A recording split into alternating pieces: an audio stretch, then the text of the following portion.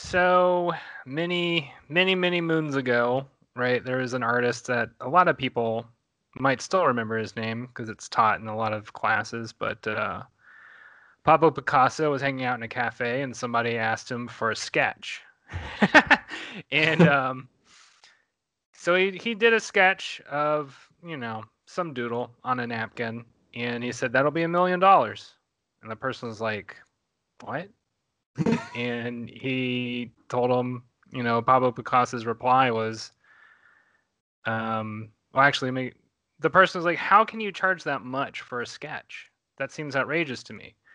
And Pablo Picasso said something to the effect of, "Well, I've spent my entire life learning how to do that sketch. So this is entire life's worth of effort and practice and learning to get to this point. So that's what you're paying for."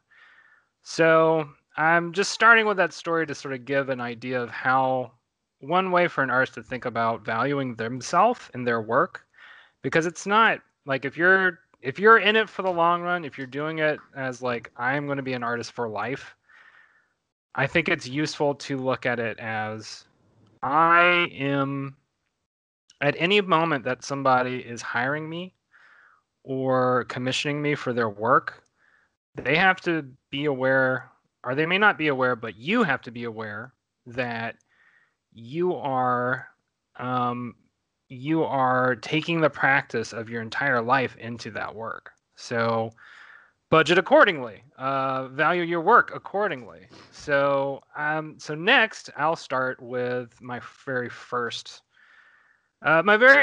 job, my very first client. I was paid $10 an hour to basically make a comic book. So I did everything. I like how to write it and do the roughs, and this was for it was for a public service thing. So this was like a Louisiana firm who was working. They were doing some stuff with the government and doing like some public service stuff, and it was a project about drinking and driving, preventing alcoholism amongst teenagers, whatever. Okay. So at the time I was like, okay, $10 an hour seems fine. I don't know how long it's going to take me to make this. Like, you know what I mean? Yeah. At the time it seemed good, and I'm sure that was fine for that time because I mean I was still learning as an artist. I was still growing as an artist. Yeah. Ultimately, the project probably took, I don't know, it was probably a week's worth of work, and I got paid maybe at best 1,800 for it. Okay. Which is not bad. It's not No, bad. But eighteen here's the hundred for thing, a week's worth of work is not bad at all. yeah.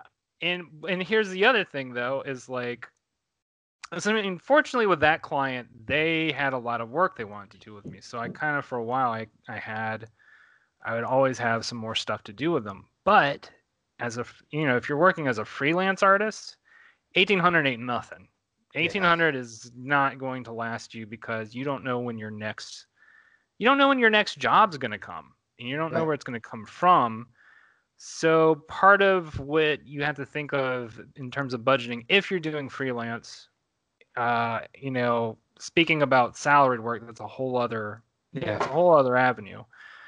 Um, Part of what you need to budget for yourself when you're deciding how much to charge, a client, um, needs to involve also, how like, Covering your bills in the downtime if there's not another yes, gig for 2 weeks. Right. but also cost of something I never even thought of was cost of your materials. And Oh. this is something I'm thinking more and more about because if I ever do and I've done a couple, but if I end up doing more commissions that involve like materials, like painting or whatever, because like a lot of the stuff that I do is digital. Right. So it's expensive up front, right? Like buying a computer is probably about, it depends, anywhere between 700 to 2,000. Right. But then also there's Your your stylist, the tips that go along with it, uh, software, all that stuff. Up front, batteries. that's Yeah, all that yes. stuff adds up. Sure. up front it's really expensive, but over the long run is extremely cheap because you basically just have to buy that computer is going to last you if you're using it well, like a car or whatever, you're maintaining it, it's going to last you at least, a good 7 to 10 years. And Absolutely.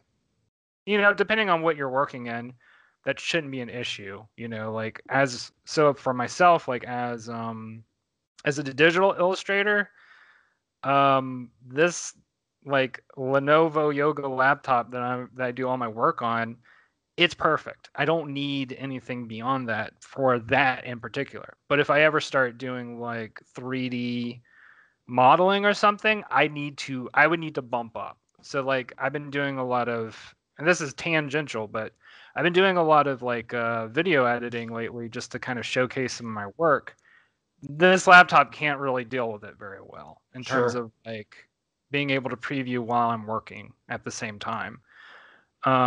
Point being though, those are all things that need to be involved in your estimation of like how you value your own work. And of course, that's easier when the relationship is more like when somebody's coming to you, like, and so maybe another way of putting it is like, so if I get hired for a commission or somebody approaches me for commission work, Mm-hmm. like, hey, I have this idea, I thought you would be a great artist to execute it. Like, I need an illustration for a short story or whatever.